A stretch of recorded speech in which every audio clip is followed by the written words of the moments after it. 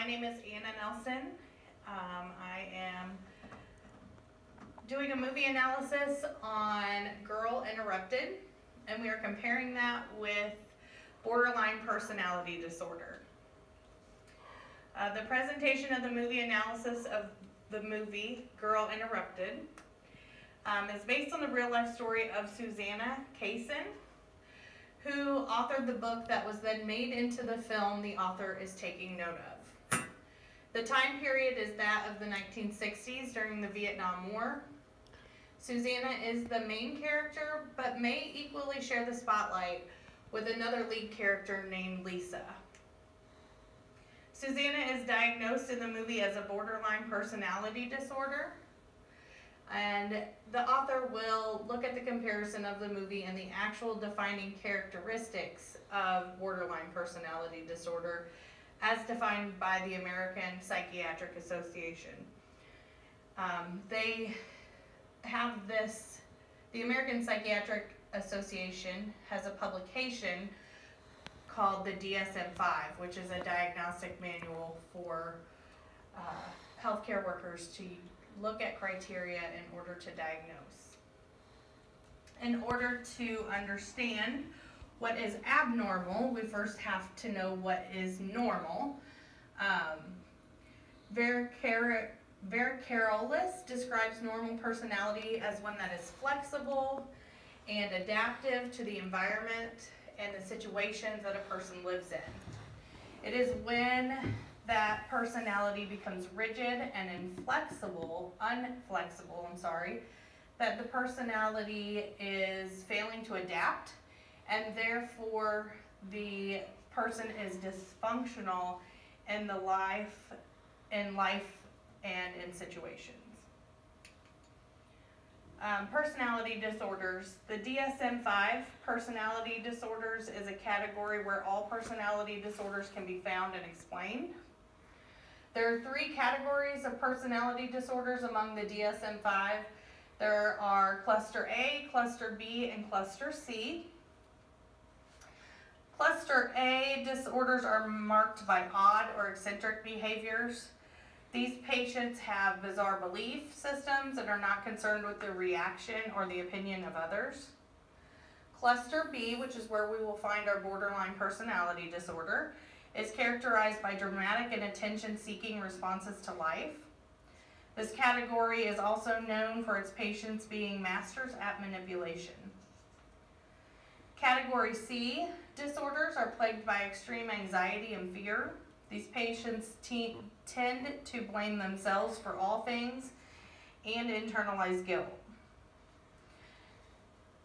And again, the borderline personality disorder falls into Cluster B category, is known for dramatic reactions, attention-seeking behaviors, and manipulation.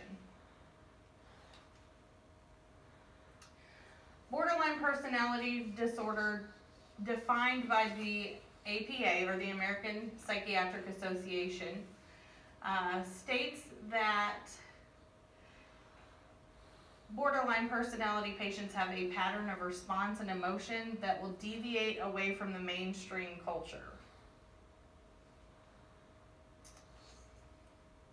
And again, this just touches on that they produce a diagnostic criteria for mental health conditions to help healthcare professionals and prescribers both identify and treat mental health disorders, and that publication is referred to as the DSM-5.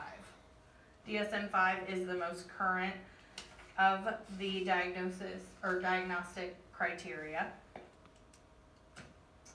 And borderline personality disorder, according to the DSM-5, this slide will give us an overview of borderline personality disorder and how it is diagnosed by healthcare professionals.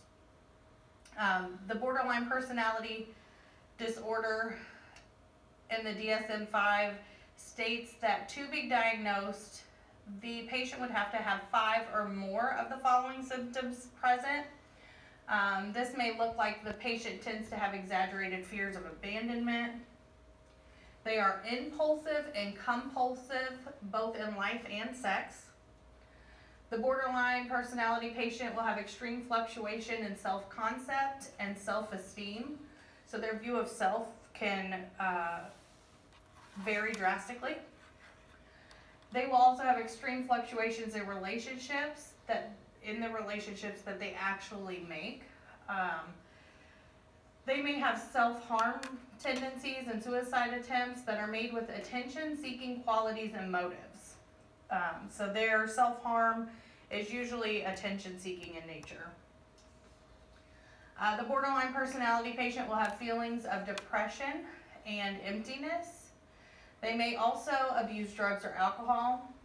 They may show increased signs of aggression and angry outbursts.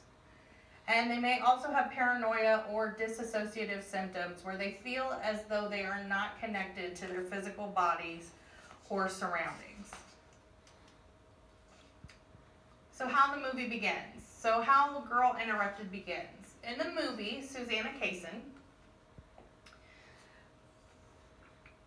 is shown at the beginning as being different than all the other girls her age. Susanna does not plan on going on to college. She really just is kind of blasé about what she is going to do in the future, while most other girls her age are going off to colleges. They have aspirations for the future, whether that's staying at home and being a homemaker or going into the work field. As the movie comes on, Susanna is having a tube shoved down her throat and appears to have overdosed on a medication, while a man stands outside of the door of the hospital room. Later you will find out that the man outside of the hospital door is a friend's father who Susanna is having an affair with. The movie clips in and out of some different scenes and time frames where Susanna is exhibiting some of the characteristics of her illness. So it's like it's following Susanna's thought train of different moments that she is thinking about where she is exhibiting the signs and symptoms of borderline personality disorder. Susanna is in her late teenage years at the start of the movie, so about high school graduation and shortly thereafter. And it is difficult to follow due to her daydreaming of past events and thoughts. So at the beginning of the movie, it's really cutting in and out of different time frames in Susanna's life, and it makes it hard for the viewer to really grasp what is going on and the reason behind that at first. Again, as you see these rapid changing of scenes, they are in relation to Susanna's thought pattern, and due to that, we're able to compare some of these scenes and her thought pattern against the DSM-5. So these are my takes that relate to the DSM-5 based on the movie and its content. Number one, Susanna has impulsivity in sexual relationships.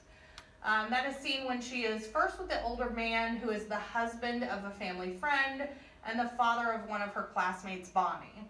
Second, later on in the movie, she is having a sexual relationship with a younger man who is the older brother of another classmate of hers.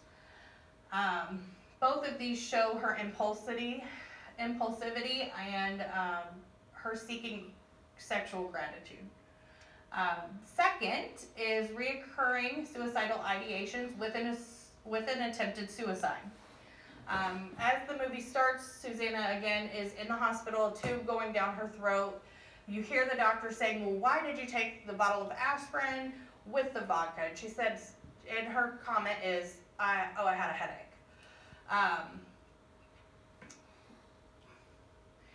At another point in another flashback, Susanna is in bed with Tobias, and she states that she thinks about suicide all the time, and she wants to have this lengthy conversation with him about suicidal ideations.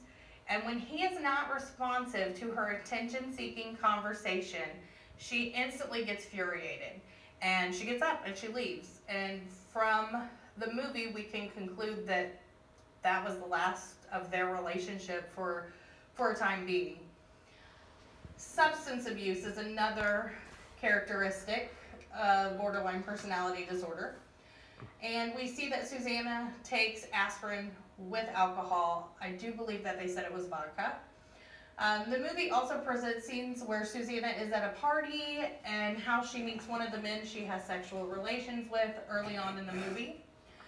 Later on in the movie, Susanna runs away from the insane asylum with Lisa, and they get into a van. They hitchhike, get into a van, and you see her partaking in smoking marijuana.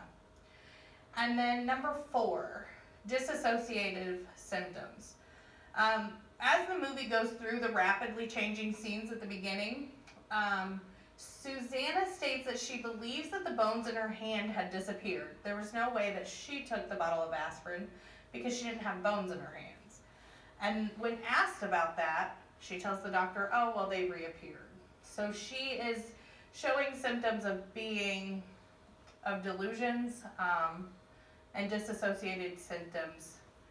And then a pattern of intense and unstable relationships. So Susanna shows throughout the movie that she has fast relationships with the opposite sex, and that they start strong and sexual in nature, but they also end as abruptly as they start. Susanna is involved with 2 men at the start of the movie, one married man and one younger man. She then has a relationship with a male worker at the asylum, and eventually makes a pass at her friend Lisa when they run away. Treatment of borderline personality disorder. Research shows the beginning of treatment for the patient with borderline personality disorder should start with acknowledging their diagnosis and making them aware of it. Many healthcare professionals do not tell their patients that they have borderline personality disorder out of fear that the patient will not accept the diagnosis and may stop treatment. This has been shown to be a false belief, and research in one study shows that there is better reception to treatment in patients who are told of the diagnosis up front. In the article called Improving Patient-Centered Communication of the Borderline Personality Disorder Diagnosis, this journal article was published in the Journal of Mental Health in 2016, and it recorded 100% of the patients who were told up front about their diagnosis were accepting of the diagnosis and also sought treatment.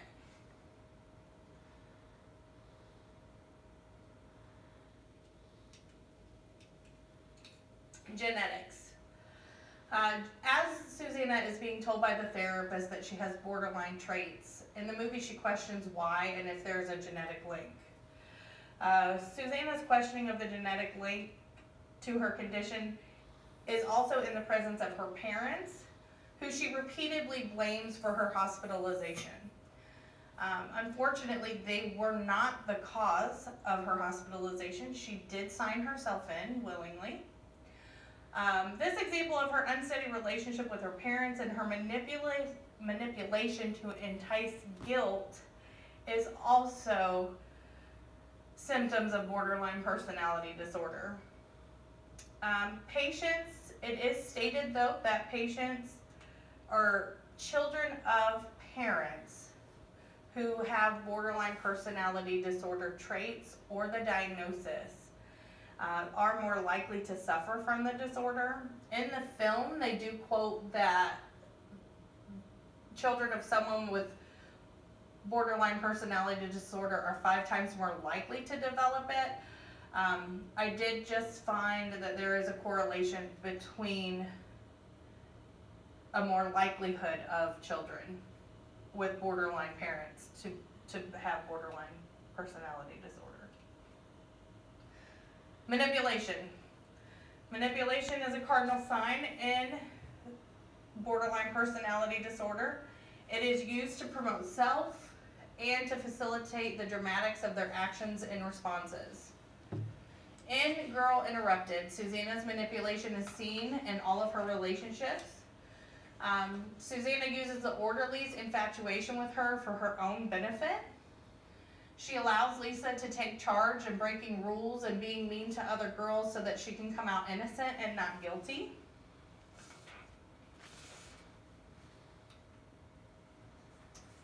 impulsiveness and sexuality in the borderline patient. Impulsivity is a common symptom of the borderline personality disorder patient. Impulsiveness in sexual relationship can look like numerous sexual partners or risky sexual behaviors, such as not using protection. Research has linked a correlation between early age of intercourse and borderline personality disorder. And other research suggests that childhood abuse and sexual abuse may contribute to problems with intimacy and trust in relationships and may be a direct link to the development of borderline personality disorder. In the movie, Susanna is in family counseling with her mother and her father when her mother states that when Susanna was a baby, she rolled off the changing table and broke her leg. The mother goes on to say that Susanna was put into a full body cast as a result, and that they later tied her down in the car and took her on a long trip while she was in this full body cast. As a nurse, this scene stood out to me. A broken leg that results in a full body cast would suggest to me personally that Susanna may have broken the femur, which is it's a larger bone, harder to break, especially in young children whose bones are more flexible and less likely to break. This part of the movie struck me as odd due to both the guilt of the mother and the extent of the injury. And then the mother also further inducing suffering of the small child by strapping her down into a car and taking her on a trip. For me, this brought red flags. I did some research and it shows that 30% of children under the age of 1 who end up with a femur fracture are the result of physical abuse. So with that scene in the movie, I had to question the upbringing of Susanna, which we don't know from the movie, but wondered if that possibly could have helped in the development of the borderline personality disorder. And in conclusion, Susanna is the main character of the movie in Girl Interrupted. She is diagnosed with borderline personality disorder and shows the audience a fair representation of mental illness. The movie reflects the author's time in a mental institution in the 1960s, and it is based on a true story of Susanna Kaysen. The movie showed me how a therapeutic relationship with a patient can make a difference in a patient's outcome. Towards the end of the movie, Dr. Wick is the woman psychiatrist that Susanna starts meeting with. Dr. Wick, in my opinion, was the only healthcare professional in the movie that maintained a therapeutic relationship with Susanna. Dr. Wick stated factual information and through that was able to guide Susanna through the journey of recovery from borderline personality disorder. As Susanna was released from the hospital, she states that her new diagnosis is recovered borderline personality disorder. And research shows that recovery in borderline personality disorder is not uncommon. It is reported that after 10 years, 93% of borderline patients show a remission in symptoms. And with that fact, there is hope for the borderline patient. Winona Ryder plays Susanna, and Angelina Jolie plays the villain, Lisa. Both actresses were in the height of their career in 1999 when the movie came out. And using these highly noted celebrities made this movie successful in its time of release and also brought notice to borderline personality disorder as a mental health condition. I personally believe that this movie was successful at sparking interest in mental health issues and was able to show the progression that society had made in decreasing the stigma of mental health diagnosis. The biggest thing that I will take from this movie is the importance of a therapeutic relationship between a healthcare provider and their patient. And these are the references that are cited throughout the presentation. to give credit to those who did research and published their works. Thank you.